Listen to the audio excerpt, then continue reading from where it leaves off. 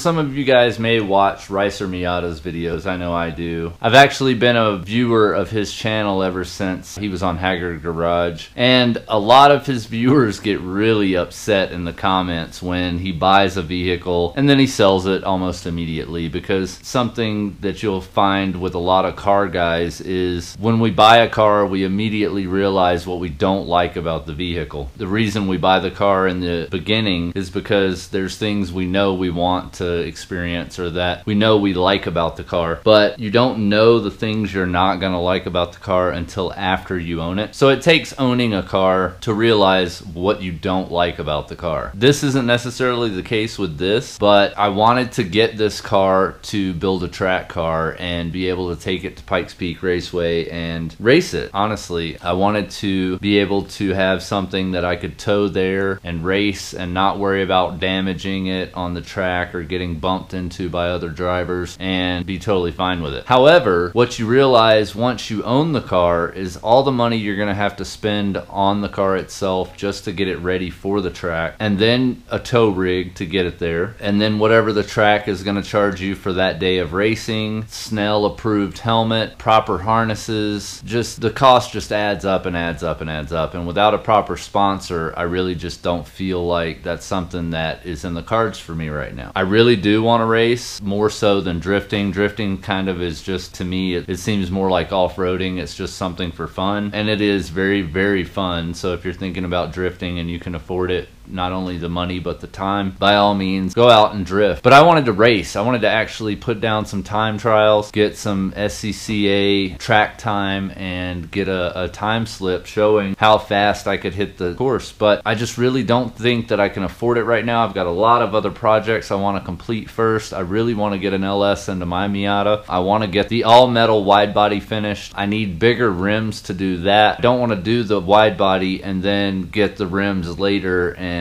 everything doesn't line up. So I'm gonna be ordering the rims with the rest of the money I got from selling the cage. So that's gonna happen probably tomorrow, being Monday. I'm gonna custom order a set of, I think, Circle Racing or Diamond Racing, maybe even Arrows. Depends on who's gonna give me the best shipping deal. But thanks to Tyler Fialco, I know that I want steel. I want them to be -108 offset. They're gonna be 15 by 10, so they can be as wide as possible. So I'm gonna order those tomorrow. As soon as they come in, I can put tires on them, then I can put them on the Miata, then I can do the wide body in metal. I just want everything to line up perfectly, and I need the rims and the tires to do that. So I'm going to be taking what's left of the money from this build, from selling parts and the roll cage, ordering the rims, getting them shipped, and then putting tires on them, mounting them, balancing them, and then getting them on the car so that I can do the wide body. So that means I need to sell this car because I cannot afford to track it with everything else that needs to be done. I mean, just for example, for it to be usable on the track, all of these sharp edges have to be blocked in with metal. I would need to build a full cage. I still cannot figure out why it's not starting. I think it sounds to me like the fuel pump's not cutting on. I have another fuel pump, but I just don't want to throw parts and time at a car that, again, I'm not really interested any longer in dealing with. You know, I could sell the motor for $400 or $500 alone, tranny, couple $100, rear diff. It's still a 1.6, but there's, you know, $500, $600 just in the drivetrain alone. So I posted the car for $550 on Craigslist. I've got an offer from Bob. You guys all remember Bob from PPIR.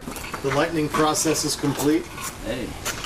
Yeah, lightweighting stage 11. So he's supposed to be coming to pick the car up today or tomorrow with his trailer. Then he's going to get it out of here, and he's probably going to do the same thing I was thinking about doing, even though he already has the one I cut up for him. He may cut it all the way down to the frame and put another crazy old school Datsun or truck on top of it. I don't know. But he made me an offer on it. Because it's Bob, I took the offer. It's a little lower than I wanted to take for it, but Bob's always been nice to me, and he's always looked out for me, and he gave me a good deal on the parts for the last chop. So I still have a shitload of parts left from that chop. Now I have the parts that are left from this chop, a bunch of scrap metal I need to get rid of. Moral of the story is I am getting rid of the track car. I'm going to focus on my wide body Miata and getting an LS1 and a T56 6-speed tranny. So I'm going to be looking for a rear-ended Camaro on Craigslist that has the LS1 and T56, and then I can put that into my car. That's the goal. I also got rid of the four-wheeler because the shopping cart would not fit on on the four-wheeler itself, because of the way the engine is set up on a four-wheeler. It's right in the middle and very high. I would have had to completely redesign everything and build an entire off-road dune buggy frame to put all the parts in just to get it to go around the shopping cart, and that wasn't what I was trying to do. So the shopping cart is still an idea I want to address, but I think what I'm going to do is get a racing go-kart, probably a bad motor or something, just rusty and old and ugly, and then I'm going to put the shopping cart onto the racing go-kart. So that's a future project I want to look at too, but I've got to get this stuff out of here and get the rims and tires for my Miata so that I can do the wide body, and the only way to do that is to sell stuff. So the track car is gone. Comment below with any ideas you may have for the LS swap. If you know anybody that does the LS cross member mounts, let me know about that. Either way,